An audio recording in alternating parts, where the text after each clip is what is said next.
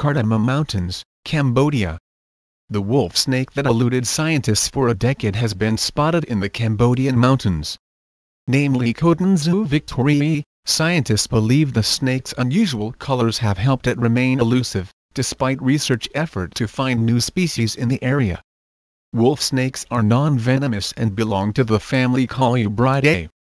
They have large teeth in both jaws, which is why they are called wolf snakes. Their diet consists of lizards and frogs, digging their powerful fangs deep into the hard scales of their prey. Females can be much larger than males and they often breed prior to the monsoons, laying on average 4 to 11 eggs. When fully grown, wolf snakes can reach around 20 inches in length.